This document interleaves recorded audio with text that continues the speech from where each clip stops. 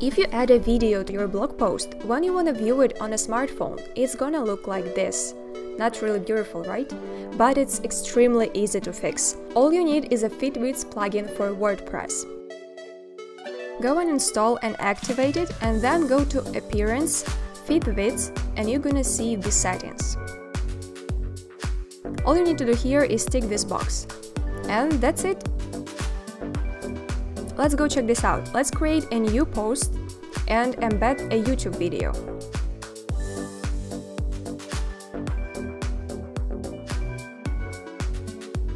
Now the video will perfectly fit the screen.